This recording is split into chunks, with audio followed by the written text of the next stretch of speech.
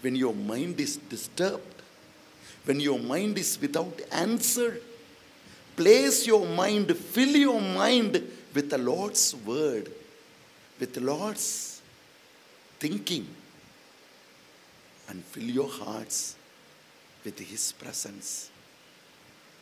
That's what the Word of God says, which is called praise and worship. Praise God and thank God for what He is. Praise God, thank God for what He is to us. Praise God and thank God what He does through us. Praise God and thank God for what we will be. Fourth thing it teaches, praise God and thank God for what God is. We always sing, oh my God, in awesome wonder, consider all the works thy hands have made. I see the stars, I hear the mighty thunders, thy power throughout the universe display. Yes, the whole world displays the power and glory of God, the anointing of God, the glory of God. We need to remember who God is, what a mighty God He is, and praise Him, thank Him, and worship Him. So, the first thing we need to praise God, thank God for what He is. What a mighty God we have. We always sing, what a mighty God we have. We need to constantly, the great God who made mountains, the great God who made the sea, the great God who takes care of everything. The more we remember, we move out of our heart to praise Him, to thank Him, to worship Him. Yes. So we need to first remember who God is. And second, what that Lord is doing to us, what He has done to the humanity. He loved us so much that He sent His only Son for us, who died on the cross, who shed His blood. Though we are sinners and we are deserved to die, the wages of sin is death. The Bible says, Hebrews and Ezekiel 18:10, the man who sins has to die according to the law of God. But God says, 18:23, I don't want even a single child to die. The law says he has to die, but God fights for him. No, he is my son. She is my daughter. What is the answer? He sends His only Son to die on the cross, to shed the blood that can remove the sin of man, and then make him free. Make him free. What a great, mighty God.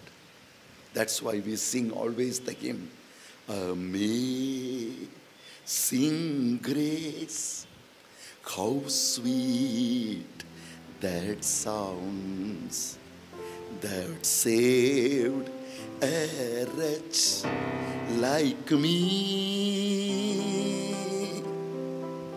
I once was lost, but now I'm found. Was blind, but now I see. Yes. When we remember what the Savior has done for us, our hearts turn into joy. Whenever we remember who God is, what God has done for us, we our hearts leaped in thanksgiving, in worship Him.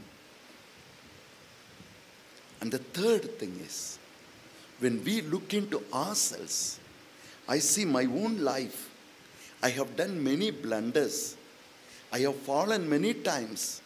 If all my sins are made known, people might have stoned me to death.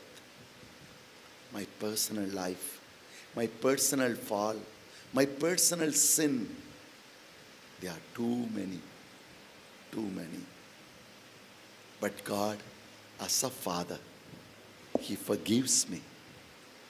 As a mother, He carries me. And He has given me the gift of salvation. Not only He has brought salvation on the cross, today I experiencing Him. When I cry to Him, Lord, because of my sin, this is happening to me. This is happening to me. Have mercy on me, Lord. I am a sinner, Lord. I find His grace forgiving me and delivering me. Yesterday, a person came because that person went to pray for somebody. And after prayer, she came back. Exactly what is the pain and suffering the lady for whom she went to pray transferred to her. She could not do anything. She became sick. As I was talking to her, I asked her, what happened? We are looking so dull. She was saying all that. For a minute, we started to pray. Lord Jesus, You are a loving Father. You are our Father. You came down and shed Your blood for us. You forgive your sin, the sins of Your children. And You cast away every power of darkness from our lives. You died that we may have life in all its fullness. That's what we read in John 10:10.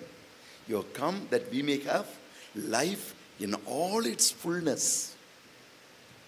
Here we are, Lord. Here we are with the fullness of life. And when we have mercy on this daughter, and may the power of darkness that disturbed her be crushed in the blood of Jesus. That's all. And she felt so much of relief. Within few minutes of prayer, no ointment, no tablets. She has taken so many tablets, nothing has happened. When we invite Jesus, when we make Him as our Lord and Savior,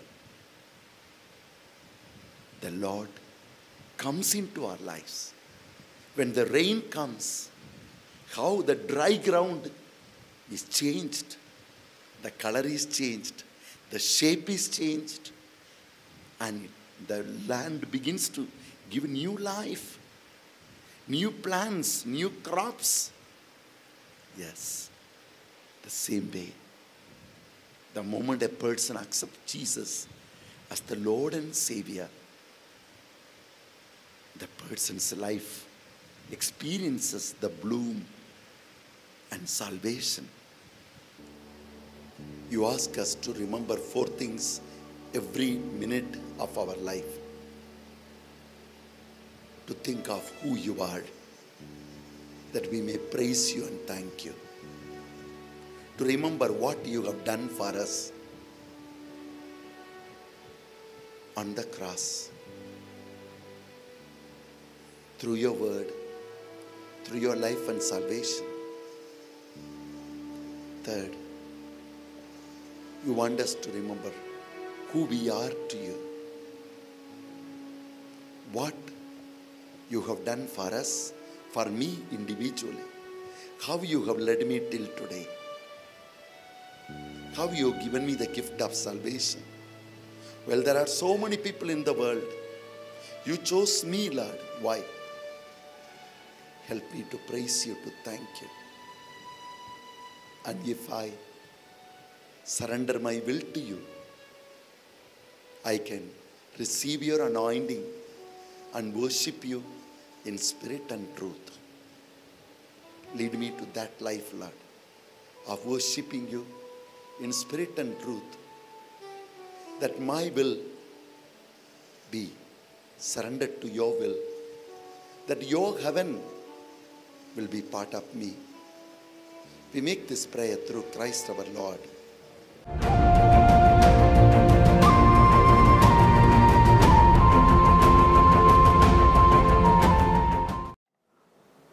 My dear friends, Sangamam Plus TV is God's gift for you for our times.